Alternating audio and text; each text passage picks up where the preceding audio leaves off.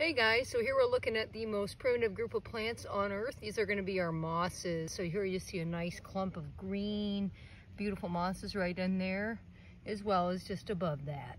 And if you guys look really, really closely, you're going to remember that these tiny inconspicuous plants lack vascular tissue, right?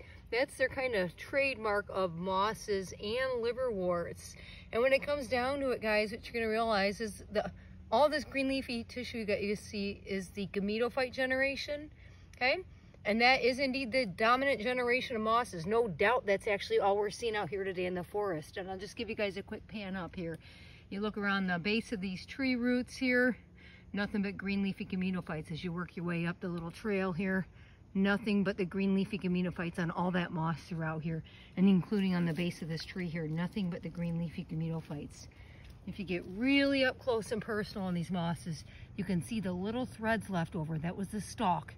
But the capsules that would be at the very top of those reddish looking strings there, that sporophyte, have already lost their spores. So they're kind of past their prime, if you will. So this is a great look at what we call the mosses, which are part of the bryophytes, which again are the most primitive groups of plants on Earth. And check this out, right next door is a fern. Fern's coming up next.